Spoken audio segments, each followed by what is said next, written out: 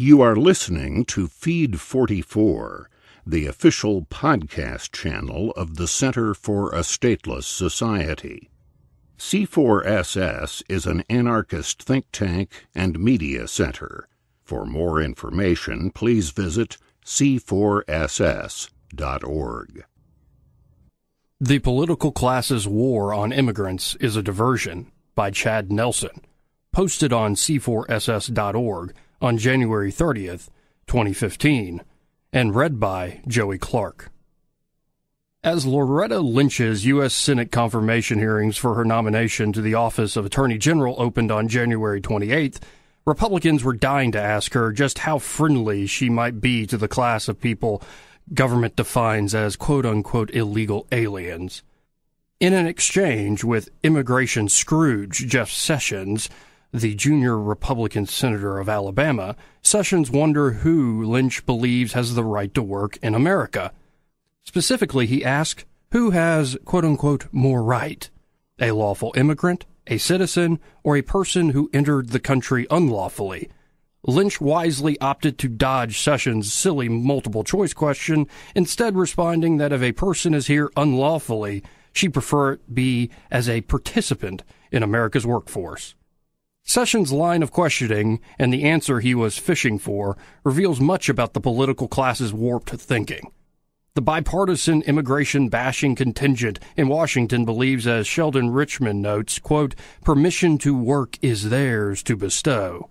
Unfortunately, that belief is the law of the land. Today, who may work is a question decided largely by Washington bureaucrats and special interests jockeying to buy legal monopolies on their services.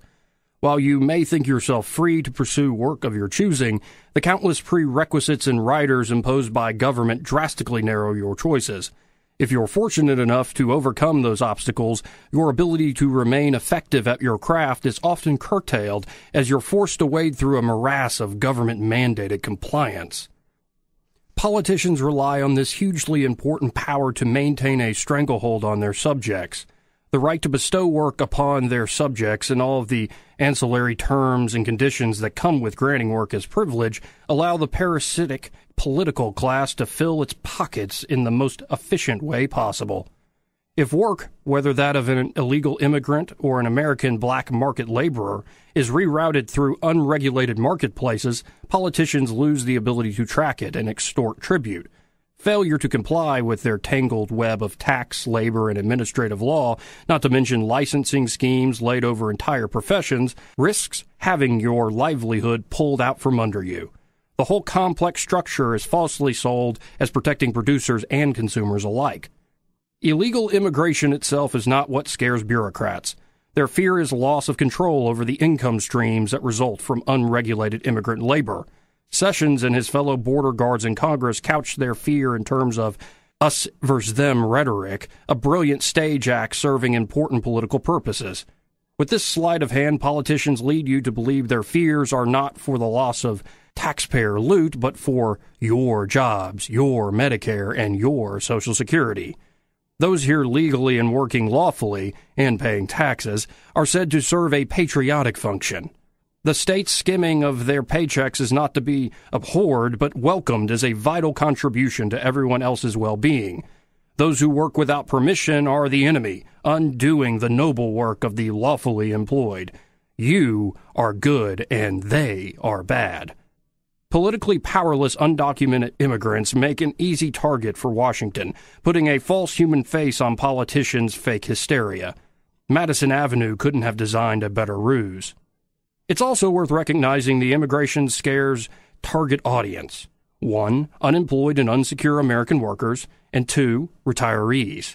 The us versus them mantra becomes more potent when you're told something tangible may be taken from you if immigration is not stemmed. Those already secure, successful, and relatively independent of the state concern themselves less with others' work and pay arrangements. Furthermore, older Americans, many themselves immigrants or descendants of immigrants, are generally less tolerant of the new wave of brown-skinned immigrants. This otherization is an easier sell to older Americans who have less experience and interaction with them and are told that their presence leads to the disintegration of American culture. The real source of worker insecurity, cultural ruin, and general predation on honest, hard-working people is the state. Poking holes in the politicians' immigration story and lifting the veil on their real motives, all while recognizing the humanity of our supposed enemies, is a solid first step on the road to real liberty.